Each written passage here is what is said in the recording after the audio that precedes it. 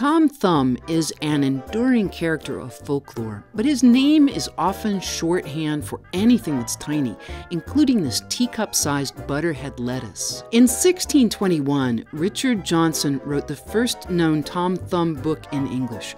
For such a petite protagonist, it had a whale of a title, The History of Tom Thumb the Little, for his small stature surnamed King Arthur's dwarf, whose life and adventures contain many strange and wonderful accidents published for the merry time-spenders.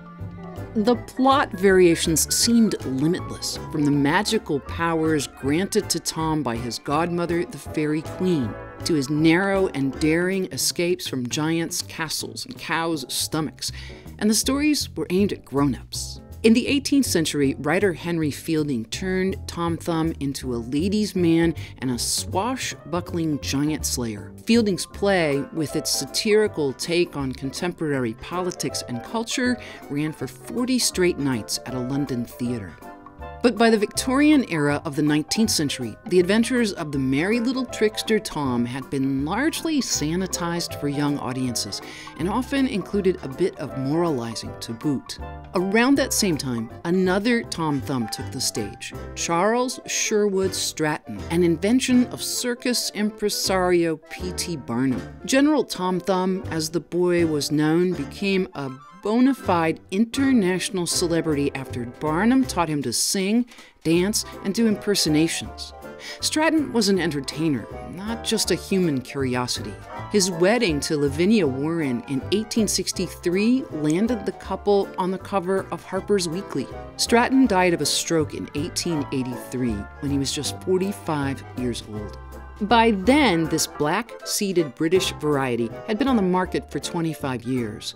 It was introduced in 1858 by H. Wheeler and Sons, but plant historian William Moyes Weaver notes that another English seedsman, William Thompson, was growing a similar French variety as many as 10 years before that.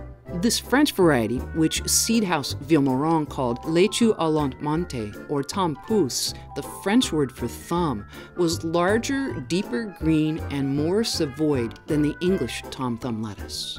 J.H. Gregory offered Tom Thumb lettuce to American gardeners in 1868, but it never really caught on. Weaver describes the dwarf lettuce as having dark, green, heavily crumpled leaves. It grows well in greenhouses, providing lettuce year-round, and the 3 to 4 inch heads are a real space saver.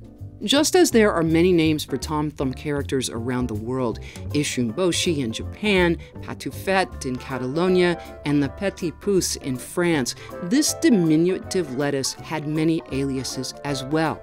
It was also marketed in the US as Landreth's Forcing, Holmes's Forcing, and Early Greenstone. Try this elfin variety in your garden or greenhouse.